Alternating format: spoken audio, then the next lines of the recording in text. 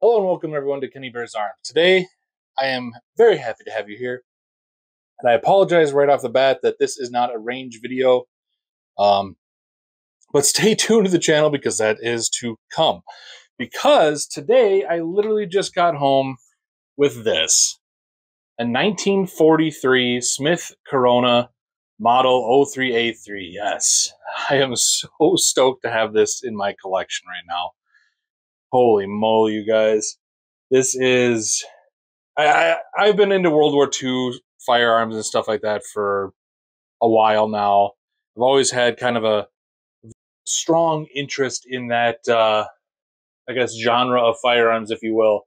And I don't know much about this one, and some markings up front here. I'll have to get some more like B-roll footage and stuff for you guys. You can look at that while I'm doing this, but I can't wait to take this to the range and try it out and see what it can actually do and what it's actually all about.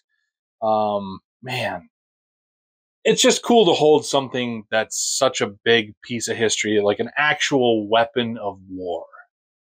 You know what? You guys know what I'm talking about. Yeah, this isn't your grandfather's hunting rifle, is it? No, this is. I have no idea if this thing actually saw or served in combat, obviously, but this is definitely something that's up there in the realm of coolness factor for me to want to like add to my collection.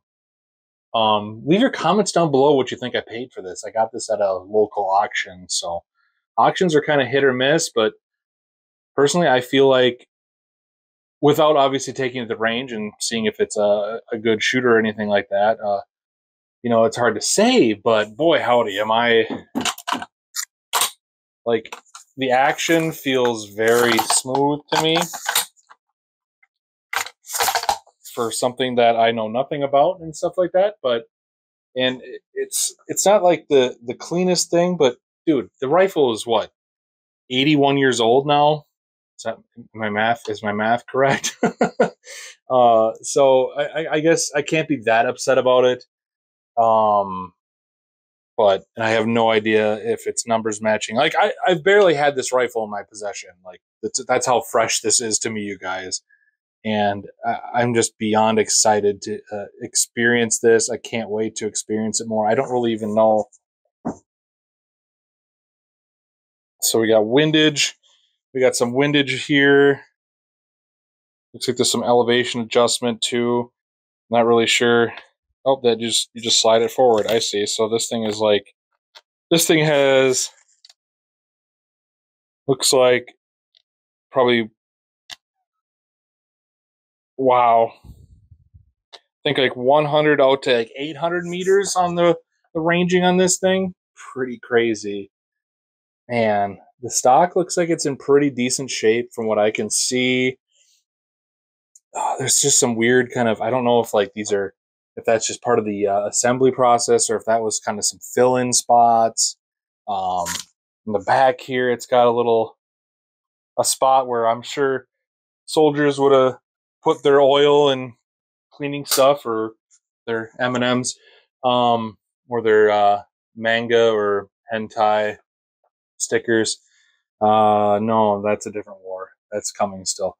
You guys, boy, I am so excited for this rifle. I think it's just absolutely it's so cool. It's, and of course there's so many arguments to be like, oh, you bought it at an auction, you don't know what it is, you don't know what it's like beforehand and stuff like that. But something like this, I still think it's cool that I'm holding it in my hands. Like, who knows the story of this one?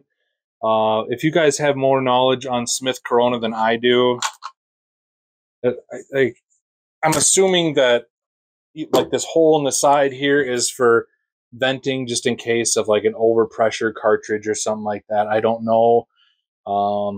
That is a that's a big ass hole there. But I just think I think it's really neat piece of history and stuff. I don't know if it kind of looks like that maybe there's a bolt missing here. I'm not sure, or maybe it just screws in for the bottom and that's just kind of where it threads in up there. But I know like almost nothing about this rifle. So if you guys want to educate me on this, and then I can make a better video later on about this rifle, please, by all means, do. I just noticed this cut right here. That's kind of interesting. I don't know what that cut would be for. Oh, that's just for the bolt handle, but like it's weird. So I don't know if it's like if maybe they put a different stock on here, because that bolt does not fit into that slot there, that cutout there at all. It doesn't seem like it matches. So I don't know if there's some issue there or not. Yeah, the bolt is like a really shiny, almost like chrome looking, whereas the rest of the rifle looks much more worn. But yeah, I don't know. I think this is a beautiful piece. Regardless if I overpaid for it or not, I have no idea. Time will never tell me. Maybe it will. I don't know. But it's just, I don't know. For some reason, I'm just so fascinated by rifles like this and just the history and the provenance with them and stuff like that. I probably will never be able to find out much provenance about it or history about it. But like I said, if you guys know more than me, feel free to leave them in the comments. Man, it's pretty damn neat to hold. I'm holding this in my hands. I think that beyond anything else about it, I think that is without a doubt super cool. Like the serial number range when I looked it up was 1943. So like that to me right there is really cool. Really cool. I don't know what you saw, buddy. Maybe you didn't really see anything. Maybe you just lived your life in a rack somewhere and you didn't, not the country, like an actual like storage rack. But either way, man, freaking sweet rifle. I can't wait to try it out and shoot it and experience it, man. It'd be super fun. That's all I got, I think, guys. Like, comment, consider subscribing if you're new here. And yeah, take it easy, be well. And again, this is like the third or fourth time I mentioned. Let me know what you think about this rifle in the comments. Let me know any knowledge you have on it. I'd be very, very curious to hear. I feel like that bolt is different, though. The bolt just looks different from all the mechanisms behind it here, the safety and the hammer and all that stuff, or plunger or whatever. Anyway, that's all I got, guys. I hope you enjoyed it. Yeah, I'm super stoked to have this in my collection. Yep. I'm giddy, man. I'm pretty stoked.